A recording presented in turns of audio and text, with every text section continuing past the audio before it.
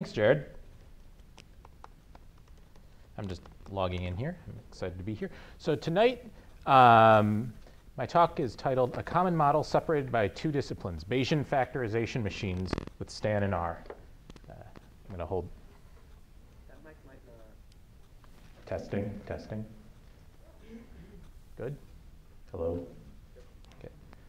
I'm Adam Lauretig, and so tonight we'll be talking about factorization machines. I'll go through what they are, how we fit them, and I'll first simulate the data generating process for this model and illustrate some Stan code for how to fit them. And I'll start with a sort of simple, straightforward model, and then we'll extend this to a hierarchical model. Finally, we'll end with some real data analysis, and I'll show you some of the cool plotting you can do with this model. So, who am I? I'm the senior data scientist at Just Capital, and I just want to note that all views are mine alone. They don't represent my employer or any of its funders or anyone other than me. I received my Ph.D. in political science from The Ohio State University, and I got my bachelor's in political science from Grinnell College. And I've worked on word embeddings, causal inference, Bayesian stats, discrete choice models, and I'm more than happy to talk about any of those with anyone who cares to chat or listen. So I wanted to start off thinking about why we model. So I think of there as basically being like three reasons you might model data. Descriptive inference, you want to know, is there an association between X and Y? Prediction, you have some covariates and an outcome, and you want to know what is your outcome for a new set of covariates. And causal inference, where you want to know, does changing X change Y? And I've got a book chapter where I talk about this in a little more detail, and I think sort of thinking about why you model can help inform the sorts of models you choose to use. And one set of models that I think can also fit in this framework that I'm going to extend tonight are latent variable models or unsupervised models, where the idea is you're learning parameters to reconstruct your observed data. If you're coming out of computer science, you're probably doing this for prediction. If you're a social scientist, you're doing this for inference. So you've probably encountered these models in some form or another: principal components analysis, factor analysis, other matrix factorization models, ideal point models. If you ever read 538 and see DW nominate, that's an ideal point model, or word2vec for word embeddings. And the basic idea behind all of these models is you have some data matrix X with n rows and j columns, and it'll be decomposed into two low-rank matrices. And I'll call these gamma, which is n rows by k columns, and delta, which is k rows by j columns. And then depending on the assumptions you'll make about the structure of gamma and delta, you can get a variety of different models. Factorization machines are cool because they combine both a supervised and an unsupervised model. It's a regression on your observable data with a latent variable model on your residuals, and you can plug and play with any generalized linear model. And you may say to yourself, why?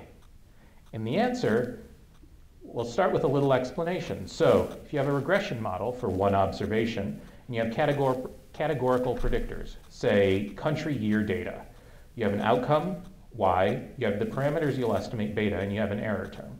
And so if you're running this fixed effects regression in R, this is what your model looks like: LM factor group 1 plus factor group 2.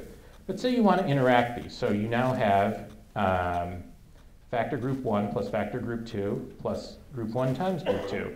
And so you'll have a parameter for every interaction in addition to each of your main effects. Problem is that you can only estimate this beta 3 for your observed interactions, and that as n and j grow, you have an additional n parameters for every j and vice versa. So you can get a parameter explosion really quickly, and they can be pretty poorly estimated if you don't have many observations in any of these groups. So the solution is a factorization machine, where you replace beta 3 with the dot product of low-rank latent factors. Continuing with the notation from before, if you have two groups, group 1 will be gamma, which is n by k, and group 2 will be delta, which is j by k. And then beta 3 before it, what is now gamma times delta transpose. And so this gives you a scalar that's then added to your coefficients in the model estimation. So this is what your regression model now looks like. So you have your outcome, your main effects, and then your interaction term here. And so the interaction is just a scalar added into this model. So the advantage of this is that the low-rank structure regularizes the interaction term. That is, you have a set of parameters you're learning, and they're constrained as they grow, and you don't need to observe an interaction to predict it. You can get an interaction as long as you identify a member of each group. And so the basic factorization machine model here, we have our outcome model, which is normally distributed. We have our two main effects. We have our dot product. And here throughout this, unless I otherwise noted, I'm assuming our y is normally distributed and continuous. And you'll have a standard deviation. Your beta coefficients on your main effects are distributed normally with mean of 0 in some standard deviation. And then the elements of your factorization matrix are distributed normally with a mean of 0 and a standard deviation of 1. All these slides will be available online, and I think they're available now, actually. So each element of this factorization matrix is distributed normally, and we're assuming no structure about their correlation here. So one of the bits of advice I was given as a graduate student is, whenever you see a fancy new method and you want to learn how to use it, simulate data from it. Like, write down what the data generating process is. So all the code in here is also available in a Git repo, and much like a cooking show where they chop up the onions in advance and just have them prepped in bowls, all the code here has been sort of portioned out so it looks nice, but it's all available in scripts you can run online. So what we'll do is we'll set the number of levels for each of our covariates. Here we'll do 100 for our first group, 20 for our second, and number of latent dimensions will be 5. So what we'll do is we'll use the expand grid command, which is this really great command if you're ever working with categorical data. It'll give you every combination of two factors. And so then we'll use the sparse model matrix command to create a matrix for all of these factors and then combine them so that what we have is a two-column matrix with our indices. And so the advantage of this is it's very lightweight in terms of memory because it's only growing long, it's not growing wide. And so this will be useful when we fit the model in Stan in a few moments. To simulate our regression part of the equation, we'll draw some betas, and then we'll multiply our x's times our simulated betas, and we get this linear predictor term. And so this is basically, if you wanted to simulate an OLS model, how you do it. Next, Next, we'll simulate our latent factors. And what I'll use here is a distribution known as an LKJ distribution. And what this is a distribution over correlation matrices. So this eta term is the sort of tuning parameter of the model, and it's bounded 0 to positive infinity. And as it goes to positive infinity, it collapses over an identity matrix. If it's 1, it's just a uniform correlation matrix. So you'll have a diagonal of 1s, and then off diagonal will range from -1 to 1. And so we'll get our correlation terms here. And then we'll simulate a multivariate normal using that correlation matrix and a mean of 0 for each of our latent factors. And then what we'll do is we'll go through and get each of our terms from our predictor matrix before, take their dot product, and create this factor terms matrix, which will be n times j rows by 1 column. And then we'll add our linear predictor, our factor terms, and we'll add a little bit of noise to the model. So that's just our random error term noise. So I fit these models in Stan, and Stan is a probabilistic programming language. What that means is that the variables in Stan are associated with distributions, and it provides a way to estimate your models and fit them. So it's incredibly powerful for Bayesian modeling. And one of the reasons I really like it is that the Stan developers have spent a lot of time building tools to make it useful. There are lots of diagnostics for models, so you can tell if it's fitting well. It'll give you lots of warnings to warn you if things aren't working in your model. And there's a lot of libraries, including the Bayes plot library, which I use later on, to visualize the results of your model. So there's an ecosystem to work with. So a Stan model has basically 3 blocks in the code: the data block, the parameters block, and the model block. So data is what you're giving it. they're things that aren't estimated. They're either data or values you're providing. And so you have to declare types instands. So what we'll do is we have our number of group 1, group 2 observations and our number of latent dimensions. We have our covariate matrix, which is the n times j by 2. And so this is just the set of indices for our terms. And then we have our outcome variable here. And then in this case, what I'm doing is I'm simply providing the standard deviations on the regression coefficients and the outcome. In a real world situation, you'd probably want to model these, but I thought I'd keep it simple for this. And so, much like before, this code has been cut up for presentation purposes, but the complete script is available online. And so next, we'll go through our parameters. So we have our regression coefficients. Our main effects are the group 1 and group 2 betas. And then gammas and deltas are our latent factors. So we declare their dimensionality here. And then the transform predictors block is a variable that you're not estimating, you're calculating. That is, it comes from an operation on other variables. So here what I do for the linear predictor is, and this was why I created the matrix of indices, is so that what we'll do is we'll go through the rows of our matrix and calculate the linear predictor for each member of group 1, group 2, and then the dot product of their latent factors. And so what this is it means you can use one for loop to go through the whole matrix. Finally, this is the model part where you'll declare the priors on your model. So we have our group 1 and group 2 betas. And so we're using the same beta sigma there. And then for our latent factors, what I did here is I treated each row as a normal distribution. This is the equivalent of a multivariate normal model with an identity matrix. And the same for the deltas, and then our outcome is normally distributed. The mean is the linear predictor, and our standard deviation is the y sigma we provided up top. So one of the other reasons Stan is great is there's this generated quantities block that you can use for model checking. And what this will do, in this case what we're going to do is provide it the linear predictor and simulate new outcome data from the model we fit. And so what this does is this provides a way to check that our model fit well. So we'll simulate 1,000 draws from our model for each of our outcome variables, and then we'll take their means and we can basically look to see how the distribution compares to our real data. And if it looks like it fits well, it should look like our original data. So the data I used 2 versions of this. One where I had 100 members of group 1 and 20 members of group 2, and another where I had 20 members of group 1 and 100 members of group 2.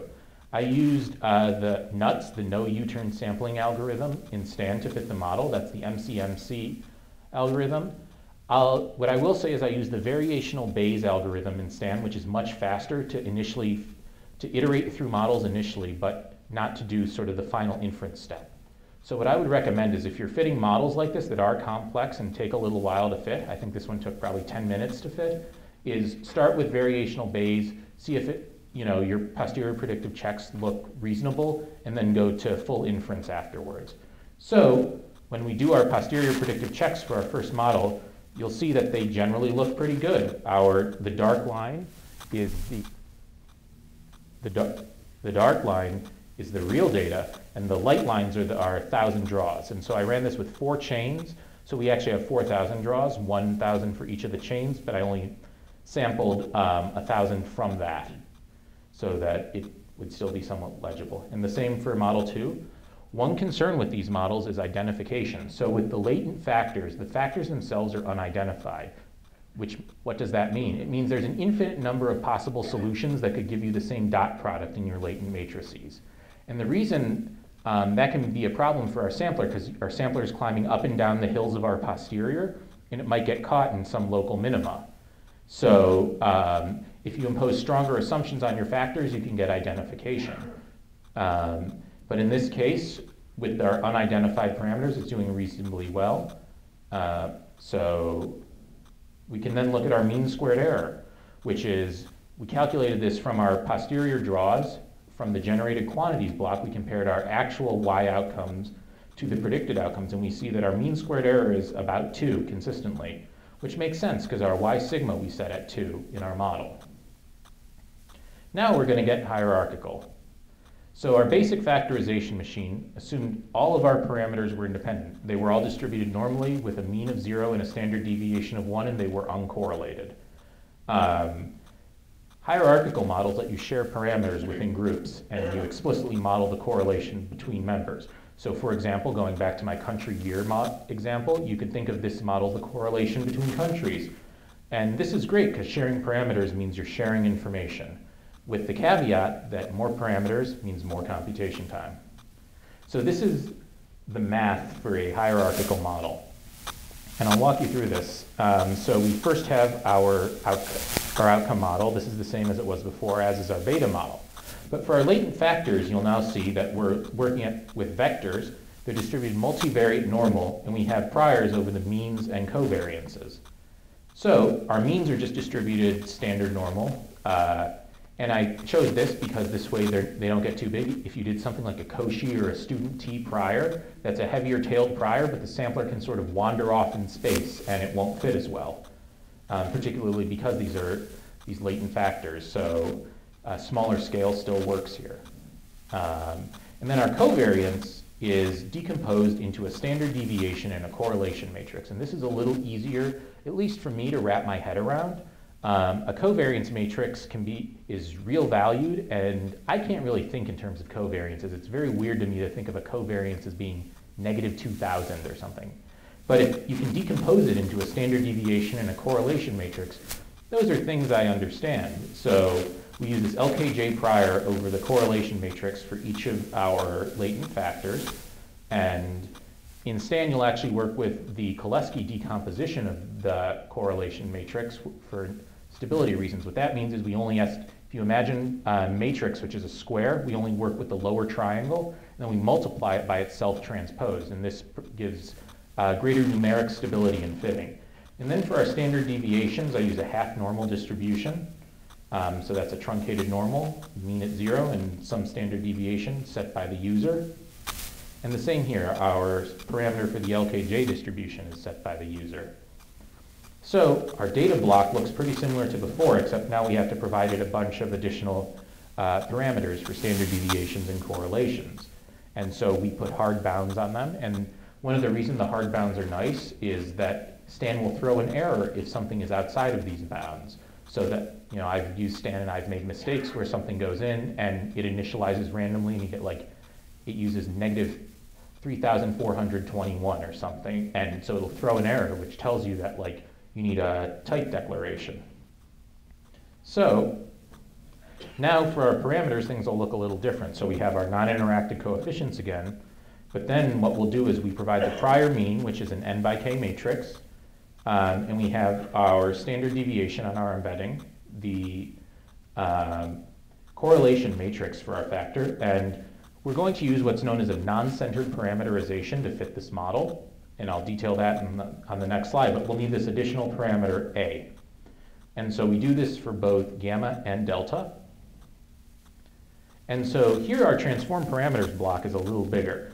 This is where we're going to calculate our gammas and deltas. And so what this non-centered parameterization does is it moves the mean into the variance estimation, and it breaks some of the correlation among the parameters that helps the sampler in Stan run a little more quickly. So, as an example of how this can help is at work I was fitting a discrete choice model, and when I moved from a centered to a non-centered parameterization, model fit went from taking an hour to taking 15 minutes. So you do get sizable improvements in speed and model fit from a non-centered parameterization. And then we'll use the same indexing as before to calculate the linear predictor. Finally, for our coefficients, they're distributed normally with a mean of 0 and a standard deviation beta sigma. We have our half normal distribution for our standard deviations on our factors. Here's where we use the Koleski decomposition of the correlation matrix. And then for our non-centered parameterization, we just use a standard normal distribution. And for our hierarchical means, as before, we'll use a standard normal here, and we are filling it as vectors. So our outcome is distributed normally with our linear predictor and our y sigma. So when we fit this model, again, we see it fits pretty well. Again, you have to worry a little bit about identification. but Stan provides helpful diagnostics on that front. And we can see with our mean squared error, again, it's about 2. So far I've largely shown you simulations, but now we're going to fit a model to some real data. So the data set I use is from a famous political science article called Ethnicity, Insurgency, and Civil War. It's by James Fearon and David Layton. It's a 2003 American Political Science Review article. It's been cited like 8,000 times. And the goal of the article was to understand the relationship between ethnic fractionalization and the onset of civil war. The reason it's great for factorization machine is it's country year data. So you have 2 categorical variables from all countries in the world, 1946 to 1999, and the data in code are publicly available. The initial article fit logistic regression in Stata, which boo, hiss, Stata. But we'll use our factorization machine. We have to modify our existing factorization machine code a little bit. We'll have to use logistic regression instead of our OLS that we've been using. And we'll have to add a way to bring in additional covariates for this model. We no longer just have fixed effects.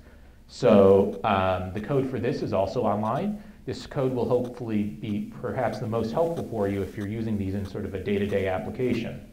So our outcome here is a rare events outcome. There are only about 1% of the observations are Civil War onset. And one of the things we do when we fit the model is you basically the assumption in the data is that you can only have one civil war at a time. So a country drops out of the data set after a civil war onset while it still has a war ongoing. So what I fit the model, I evaluated them using log loss. And log loss, much like mean squared error, a 0 is better. And so we see the factorization machine has a lower log loss. But perhaps what was most interesting to me is plotting the outcome categories. This is on the left is 0, on the right is 1.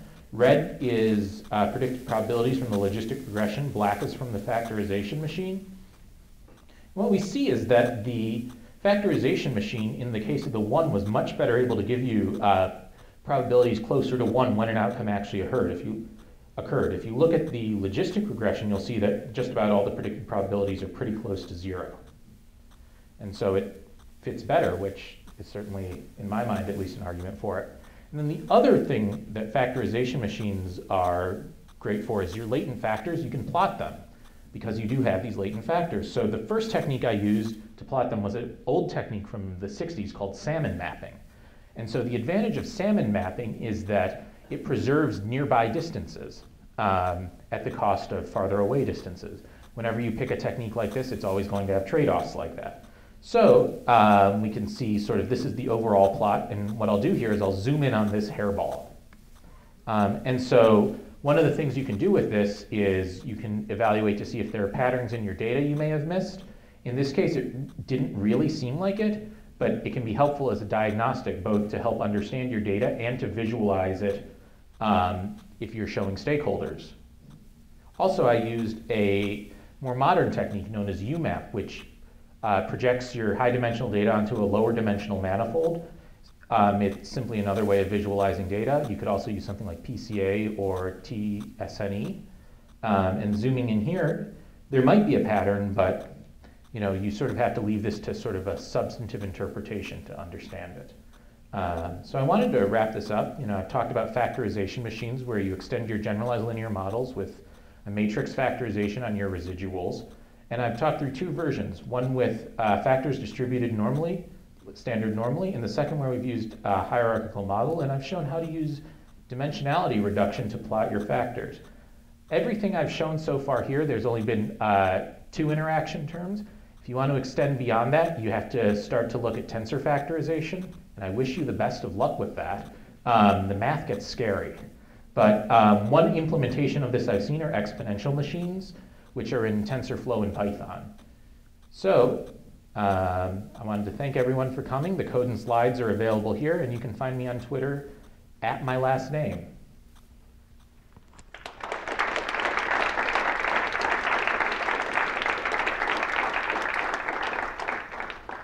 Questions? You got time? Oh, you know there's going to be questions. Right there. Let me grab this. Can you use that one? Sure. Testing.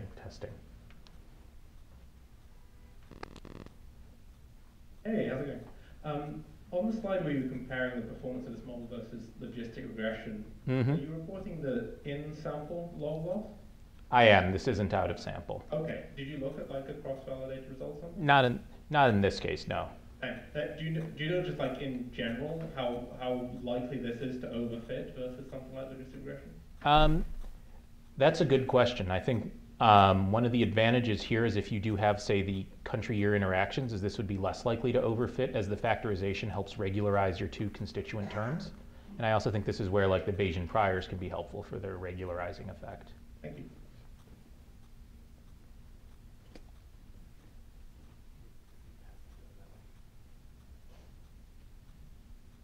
Hi. I'm struggling to understand just because of how the latent factors are set up. Like in a real case scenario, when I have domain knowledge, I wouldn't really know how I'm supposed to construct priors on factors which would reflect the domain knowledge that I have for the parameters. Does that make sense? It does. So the question is, how do you put a prior on a latent parameter when you have domain knowledge? Is that? Yeah. So there's no one right answer to this. In a lot of cases, the best way to think of it is to sort of be conservative with your model fit. That is, you do want to pick something. If theory tells you you think certain dimensions will matter. So in our 5-dimensional model, if you're in, say, psychology and you're doing factor analysis on personality types, you might set a distribution that reflects, say, an ordering, or that reflects that you expect one thing to dominate the others. So. Or if you don't know, say, the number of factors, you could use a sparsity-inducing prior, something like horseshoe prior, and what that'll do is force parameters towards 0 if they're not adding additional information. Other hand? Oh, Jim, pass it down that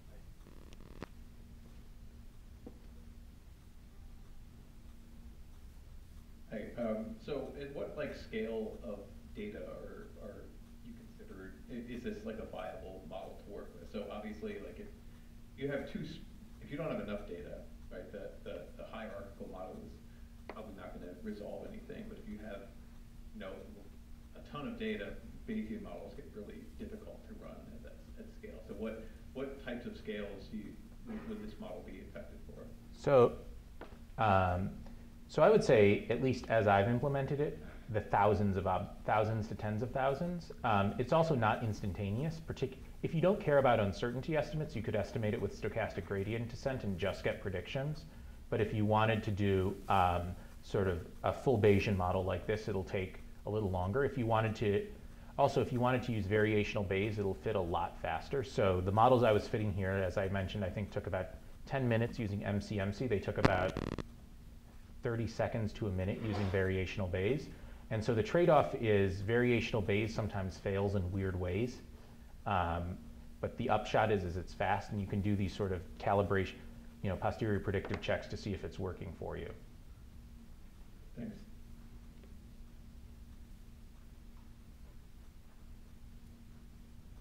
Only 3 today? Oh.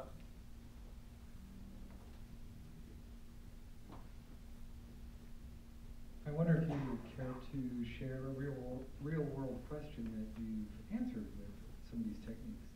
So I haven't used these on a real-world question yet. I sort of took this talk because I wanted to learn about factorization machines, and it was a great forcing mechanism to commit myself.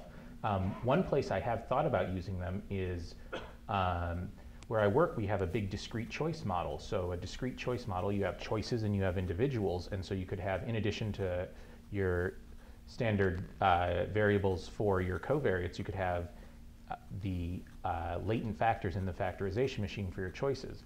A friend who works in election modeling, they do something like that for you're choosing between candidates. So you have individual factors and candidate factors.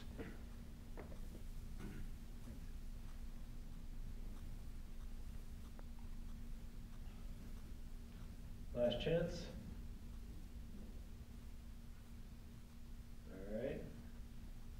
All right, if that's the case, I know it's usually right as I'm about to finish, someone has no questions. So. There we go. A part of R is a package that you can import from R? Or? Stan? Yes, there's, so I use the RStan package And what that is it provides the C++ headers for Stan. So you write Stan code, and it takes care of all the passing things back and forth between R and Stan.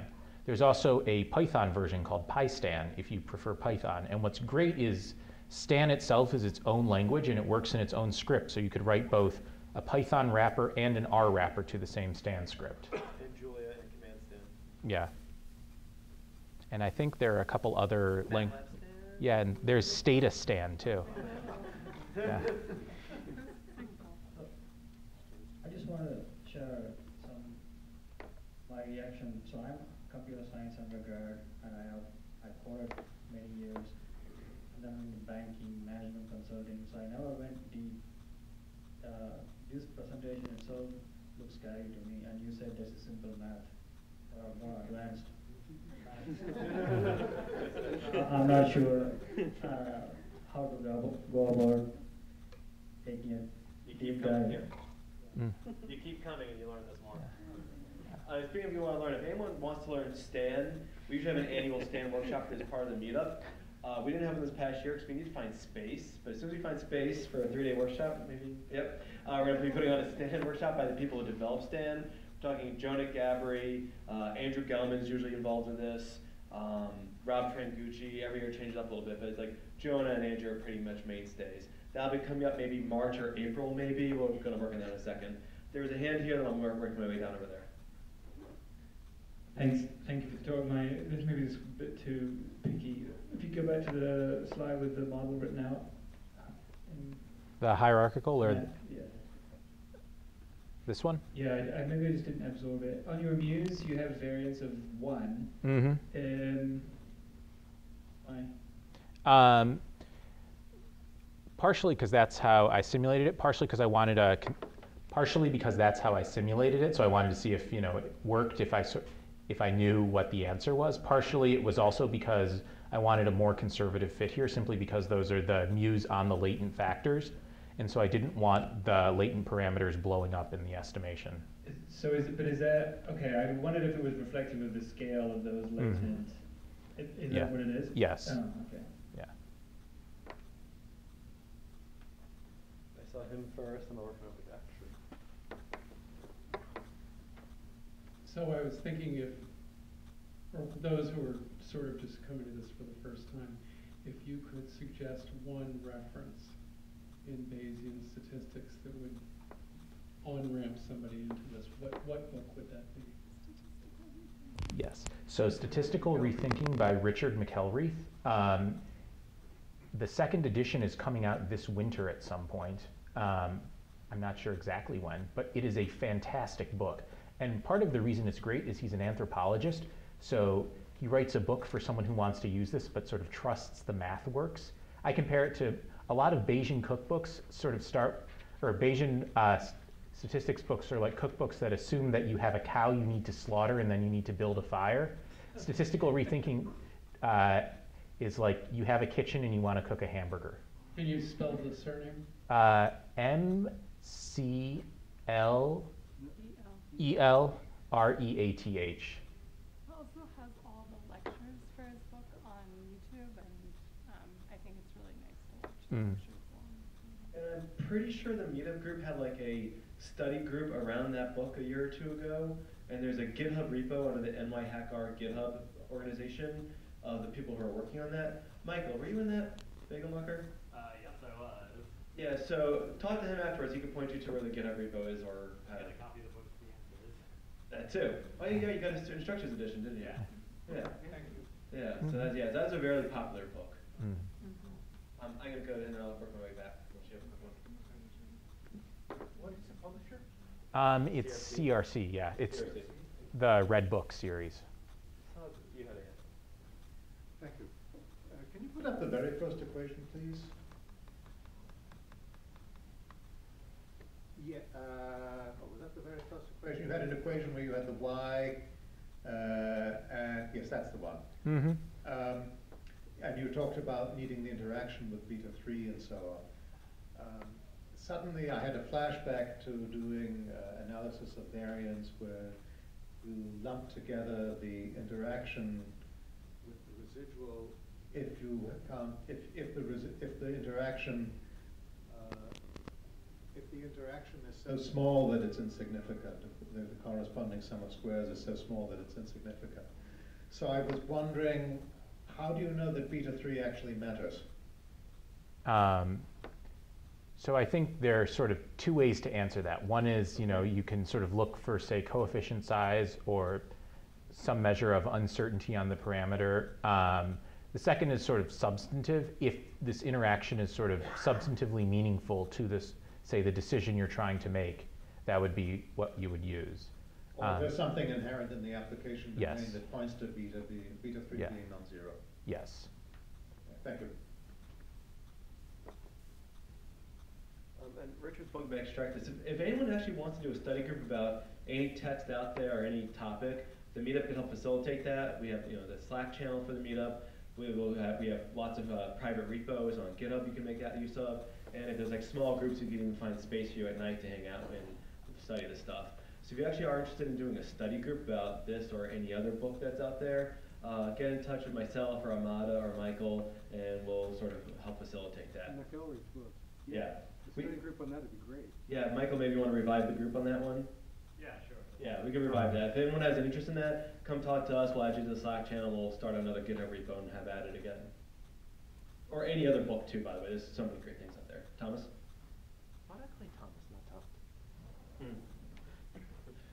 I don't know. Now that we're, why did you call me Thomas? Oh, because you're so formal. Oh, I see. Now that we're going on sort of tangents, I'll go even further. It seems like maybe you've tried out a lot of things for fun. I have 128 gigabytes of RAM on my computer, and I only use like 8 of them because I write really efficient code. So can you recommend what I should play around with in Stan that would use my memory? Something with a lot of parameters.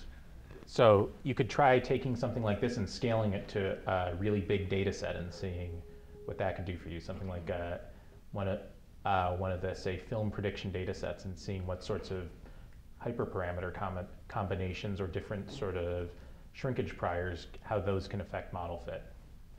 Thank you. No, not TensorFlow, because I only have a $5 GPU. You know what'd be good? Oh, sorry. Yeah. You know the cover of BDA3, Gelman and Rubin's book, that has the birthday problem? Yeah. Not birthday problem, but like an analysis of birthdays. Basically, there's a parameter for every single day of the year. There's 365 parameters, plus he has lots of other parameters. So the model has, like you said, a lot of parameters to go estimate. It would probably fill up your RAM pretty nicely. Oh, okay. Yeah. Check out BDA3. Great. Stay hand all the way in the back. If you can shout, go for it. Yeah. So this is a very general question. I think, you shout louder using the mic. It's a very general question, but someone else was asking about the scale of the data. And so do you have any just comment generally on what value added there is for Bayesian fitting, model fitting on like really large data, where you're kind of assuming there's kind of a more rich distribution of data? Sure. So the question, for those of you who didn't hear it, was basically, if you have really big data, do you need Bayes? Is that a fair?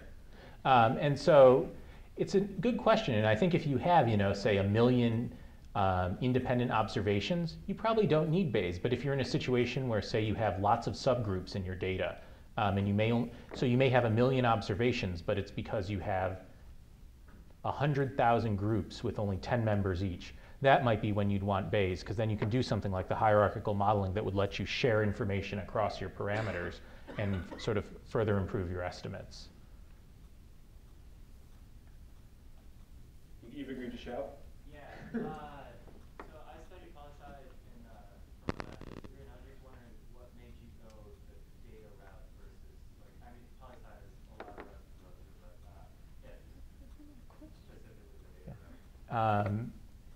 So at a high level, I liked modeling to answer questions, but I'm happy to give you a more in-depth answer offline after the talk. At the bar.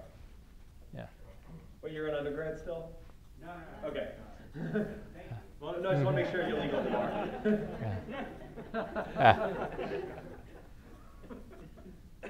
All right, anyone else? One more lap because, that one last minute question popped into 10. All right, cool. With that, let's see a big round of applause. Thank you.